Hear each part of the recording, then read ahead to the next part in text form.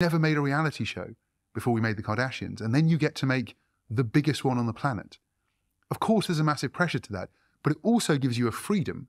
And again, what the team did in reimagining a show that had been on air for 20 years and had become truly iconic, and everyone knew exactly what they were going to see week in, week out. And then to have to deliver that brand new show, and that opening segment, the opening piece of that new series had to feel different. It had to feel same characters, but it had to feel like something you'd never seen before, even though there'd been 1,000 episodes previously.